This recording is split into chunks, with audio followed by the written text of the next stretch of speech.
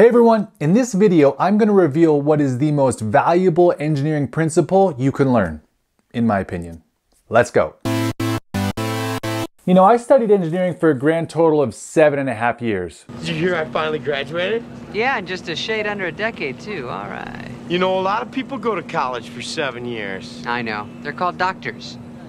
And during that time, I learned a ton of valuable information. Actually, wait right here.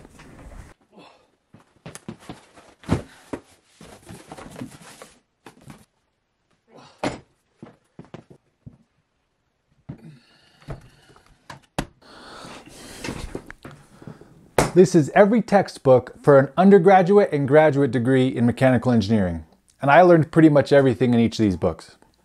It's a lot of stuff. Everything from conservation of energy to Newton's laws of motion, you know, from mechatronic design to Bernoulli's principles. There's a lot of valuable information. You know, but there's one thing I learned, one principle, one idea that really took root inside my brain. And it has continuously paid dividends well into my professional career. And it isn't in any of these textbooks. I'm talking about the KISS principle.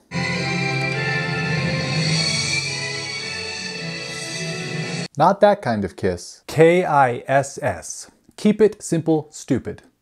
Or keep it stupid, simple. Or keep it short and simple. A few different interpretations, same idea. Which is that the best and most effective solution to most problems is almost always the simplest one. Hey, I hope you're enjoying the video so far. If you are, make sure you hit the like button, subscribe to the channel, and share it with your friends. You know, that kind of stuff really helps the channel continue to grow. And if you're thinking about studying in engineering or any other STEM discipline, be sure to check out my book. It is the how-to guide for success for any engineering or STEM degree. It's the recipe that I use to go from a 2.0 all the way to a 4.0 and a master's degree in mechanical engineering, right? Time management, lifestyle, mindset, studying performance, exam performance. It's all in here. It's getting a ton of great reviews and helping out a lot of students. So if you're a prospective student or if you're a current student and you're just struggling, I guarantee this book will help. It's available in paperback, ebook, and audiobook. I'll put links in the description and back to the video. Look, I love engineers, but there's a large number of us who tend to overcomplicate things. What did you say? I think it might be partly because the topic of engineering as a whole can be quite complicated, so some of us may feel like the solutions must also be complicated. I also think that some of us may feel that there's a pressure that comes with the title of engineer, you know, to show off everything you can do, especially when we're around other engineers. And that's even if the issue you're trying to solve is a simple one. So a lot of times we'll end up overthinking, over-designing, and adding features and variables that just aren't necessary. So say it with me. Keep it simple, stupid. Are you crazy? Or just plain stupid? Stupid as stupid does, Mrs. Blue. I think the best way to demonstrate the power of these kind of principles is with real-world examples. So that means it's story time. During my freshman year in my ME 1000 course, we had a robot design competition/tournament where the objective was to retrieve an egg that was on top of a platform faster than your opponent. Your robot had to start a certain distance away from the platform and be completely autonomous. So all you could do was just press the go button and hope you programmed it the right way and it did the right thing. During the design phase, we had this kid on my team who wanted to create like an egg chairlift of sorts, you know, that would unfold, move into position, grab the egg, and then carry it to safety. You know, it sounded really cool on paper, but once we really started to flesh out the design, there was going to be a bunch of motors, servos, and just a lot of moving parts, which all equates to several potential points of failure. So while the idea sounded super cool, you know, its practicality, chance of success, and the probability that we would even get it done in time were all going against it. So as a team, we pivoted and decided to totally embrace the KISS principle. We stopped caring about the coolness factor and started designing based on the three things that matter the most, which is performance, or how well does it work when it works, repeatable functionality, or how often does it work, and cost. How much time and money will it take, and does that jive with the deadline? So we really focused on optimizing our design based around those three things. And to do that, we really had to simplify everything. Keep it simple, stupid. So instead of asking questions like, what else can we add? We started asking questions like, what can we take away? You know, is this part necessary? Does this thing add value? And if so, how much value? In other words, we went through every single aspect of our design and asked the question, does this part or feature directly contribute to the intended function of the robot? And if it doesn't, throw it out.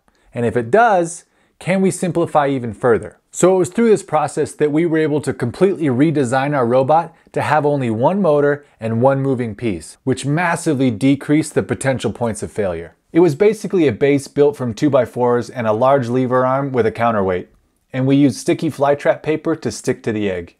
It wasn't the most attractive thing to look at, but it was extremely effective. And because it was so simple, we were able to build it pretty quickly, so that gave us a lot of time to iterate and optimize its performance. You know, and that point I think might be a little bit more important than you might realize. You'd be surprised how many teams, both in school and in industry, don't really give themselves enough time to really fine tune and optimize their design or project. So many teams will kind of limp to the finish line with a barely functioning robot or project. Long story short, we ended up winning the competition with probably the simplest robot there. The moral of that story is this: simplicity equals less variables, which equals less potential points of failure, which very often leads to higher, more consistent performance and lower cost, and that's time and money. So it's simplifying, streamlining, removing non-value added things, increasing efficiency. That's the KISS principle.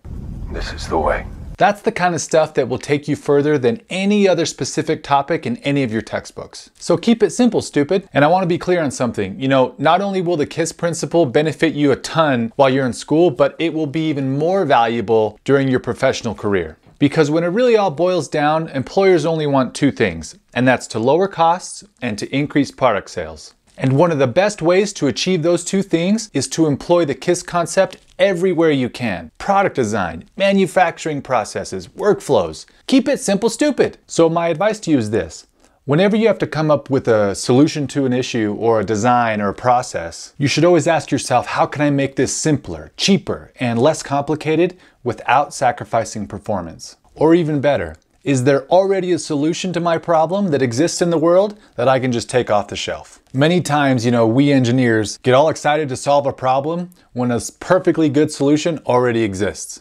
So you should try to create like a KISS lens of sorts, right? Through which you view everything that comes at you, always searching for the simplest solution to your problems and projects. It's a simple thing, the KISS principle and mindset, but it has paid off huge for me, and I'm confident it will for you as well. But let me know what you guys think in the comments below. Let me know if you disagree. What is your most valuable engineering principle? I'd love to hear from you. But that's it for now, so I hope you enjoyed that video, and be sure to check back for more engineering tips, advice, experience, and information. But until next time, thanks for watching and keep up the good work.